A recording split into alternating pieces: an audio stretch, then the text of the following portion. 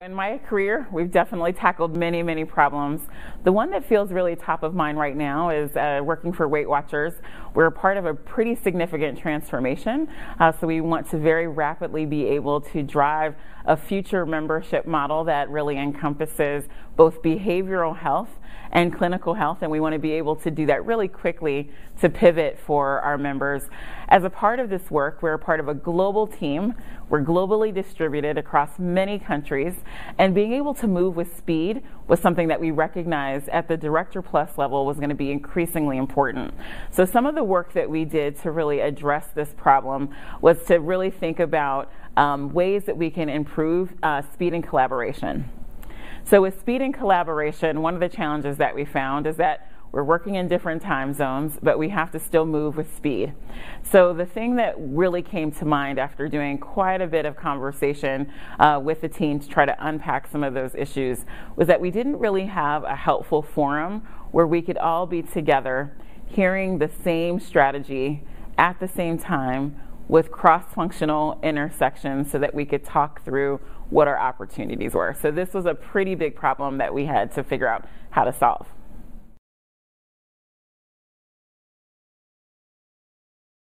In order to address the problem, we wanted to try to unpack a few things. First of all, what were any anti-goals? So what we wanted to first recognize is that we were very intentional about building a work from wherever model, meaning that we wanted to maintain a model where we could maintain a distributed workforce being able to get things done, but we still needed to improve speed and collaboration. So with that clarity, we thought, okay, what are some of the steps that we could do to really drive helpful collaboration? One of the things that we heard loud and clear from our feedback was that the importance of in real life collaboration was one of the things that when you kind of got that moment and you were all together, we all got to hear the same message at the same time. We got to really think about how we can talk through any issues, blockers, challenges, and that we could use that time to really take that back to our work to enable speed. And you have to imagine this is also happening post-COVID. So not only do you have new employees, but you have folks who've never met each other, and the only time they see each other is on a Zoom square. So some of the work that we did to really address this was to say, hey, what would it look like if we flipped the model and we actually decided, could we create in-person, in real life collaboration moments throughout the year that gave us that opportunity for speed and collaboration? So some of the things that we had to think about with that, I'm sure the number one thing that's on your mind, as was on our minds, was how do you afford something like that? Like that was a pretty significant cost. And so we started to go down a conversation path with our chief financial officer, as well as the rest of our management team, that said, hey, if this is something that we think is going to be an enabler for us to move fast, especially in this season where we're trying to move faster, what would a model look like? So our chief financial officer was pretty clear of whatever the model looks like, there isn't incremental money to solve for it. And so that was useful because I think in our business context, it's not like we have a magic wand that makes these things happen.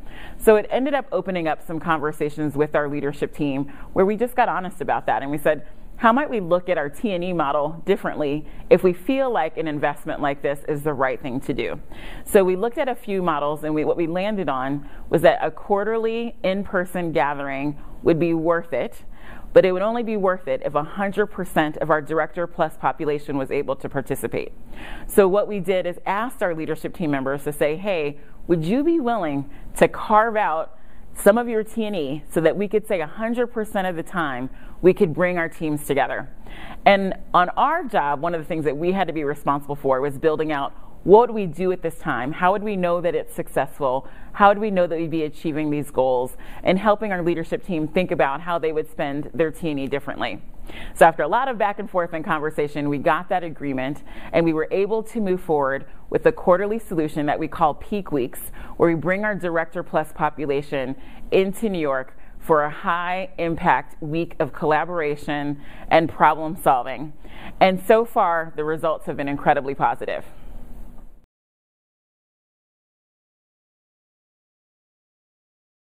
So we've now had a couple of quarters of doing the peak weeks where we've brought 150 Director Plus from all over the world to our New York office for a high impact week of collaboration.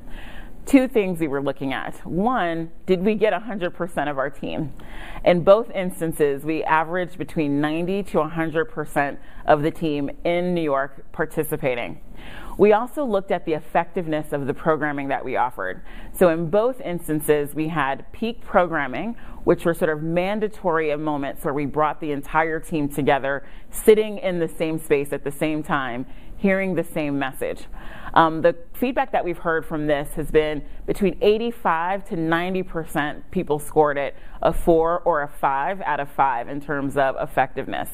We also looked at other metrics like were you able to do things like meet a colleague that you hadn't met before? Were you able to collaborate and actually get things done? Here's where the scores even got higher, and that people felt like they were able to get even more work done that was able to help them speed up their process or work through a conflict or work through an issue that was coming to bear that was sort of dragging and stalling. Last week, we actually had a peak where we were able to go deeper into our strategy, the state of finance. We were able to bring in a Harvard professor, and we were able to do enablement. And those scores were even higher than the first one.